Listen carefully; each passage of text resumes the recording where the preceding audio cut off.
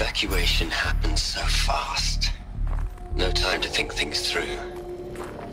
No time for goodbyes. There were lines in the medical ward. I told Tom Paik I'd be with him when he went under. But there was one last shipment of Paradis-Sadie zygotes I could get processed if I rushed. I'm still angry at him for forcing me to choose. Angry at myself for... Well, he died alone. And I didn't get the bloody birds of paradise saved either. All the time left in the world now to think.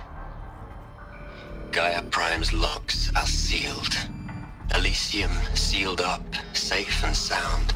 A distance of miles, but it might as well be on the other side of the galaxy. All the betas and gammas and support staff living their lives.